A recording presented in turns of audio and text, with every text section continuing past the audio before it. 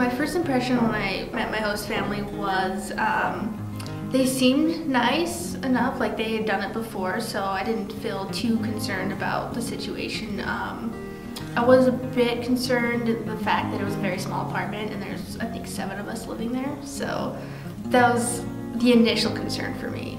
So the family structure was, there's a host mom, and then she had twins who were 12 years old, a boy and a girl, and then an older son, I think he was 23. So that was a family situation. And then they also had another girl studying abroad from a different country with them. So the housing structure, it was an apartment. I had one roommate who's also from the U, and then there was one bathroom that we all shared. My biggest surprise, I think it was just the expectations they had.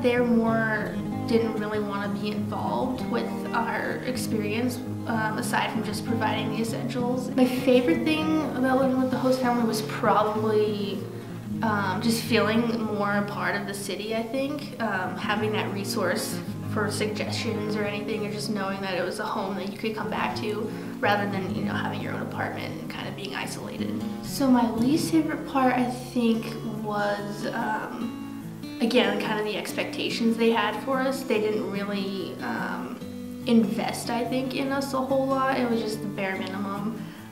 It was just kind of a struggle communicating with them sometimes, and just the willingness, I think, to interact.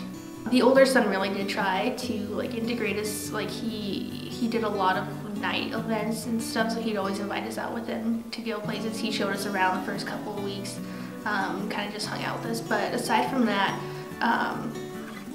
that was about it. That's kind of where it ended.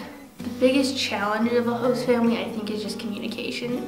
We did have some issues like the first couple of weeks, and they didn't really reach out to help us in any kind of way, and we really had to rely on our program directors.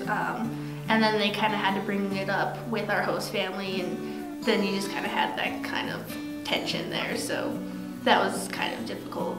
The biggest skill, I think I probably took away the ability just to be flexible and to be more mindful of other people and how they live.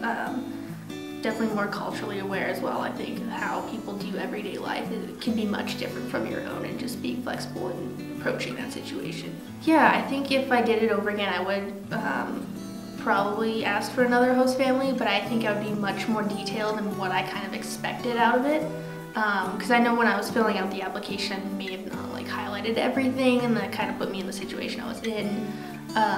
So probably just being more detailed and knowing exactly what I wanted next time would be the biggest thing.